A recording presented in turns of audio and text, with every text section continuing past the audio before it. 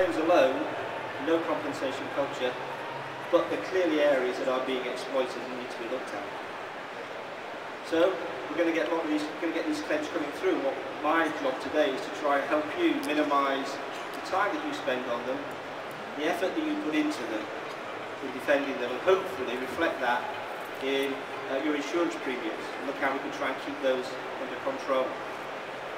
I suppose before I start off with the 7 habits, I better acknowledge Steve Covey, who came up with the 7 habits of highly effective people.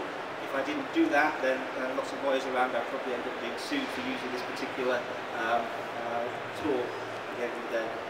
So, what are the 7 habits that I've noticed that successful defendants have?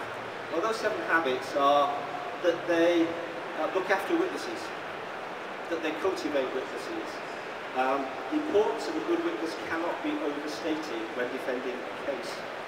In mesothelioma claims now, unless you can bring evidence forward from a witness to rebut what the claimant says about potential exposure to asbestos 30, 40 years ago, then in those cases, in the show cause hearings, which is the beginning of those cases, the intention of the court is to enter judgment against you and to award the claimant £50,000 on that day.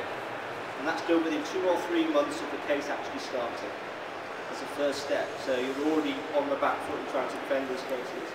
Unless you can produce a witness who can rebut what they say, or documentary evidence, and a witness who can support the documentary evidence, then you're finding yourself very much in a difficult situation. So witnesses are very, very important. The lack of witnesses is also an important factor.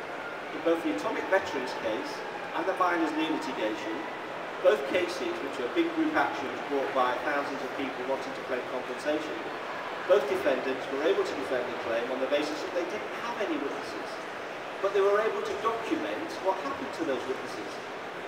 So they knew who they were to start with, but they were able to track them and identify that they'd either died, moved away from the country, or whatever. So witnesses I can't overstate as being something that, as professionals, you really ought to be looking to cultivate. So very important to identify them. Identify them at the outset. Identify who they are. So let's make sure we keep a note of their names. Make sure what their job role was, or is at the time. Make sure we know what their work relationship is to the victim of the accident, or whoever's making the claim. And make sure if we know of any personal relationships as well. So having done all of that, and captured that information, as well as their address, which is very important, and their contact number, perhaps even more important, if they've got a mobile phone and a normal landline, that's good. Email addresses, everything nowadays, is record it.